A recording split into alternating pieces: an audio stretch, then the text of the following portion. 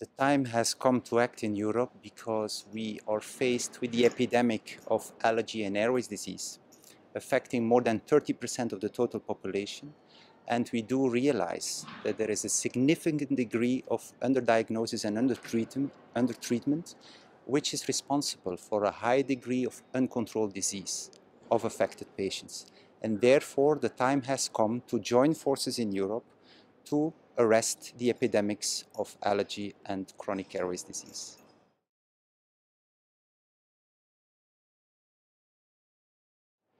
We can achieve the arrest of the epidemics of allergies and chronic airways disease in Europe by joining forces. Joining forces means that we all speak the same language. Different specialists, the patient organization, as well as the large public.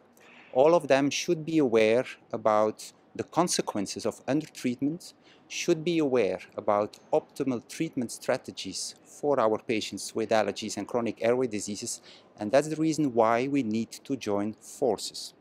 Joining forces means that we need to look at the whole spectrum of healthcare takers in Europe, involving specialists, GPs, pharmacists, and also the patients, in order to make sure we deliver optimal care pathways for the patients that are affected by allergies and chronic airways diseases.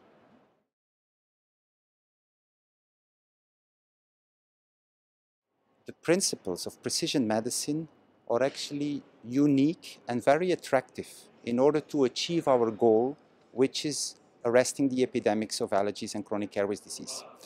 Precision medicine is actually based on 4 P's. The P of personalized care, prevention, prediction, and participation of the patient.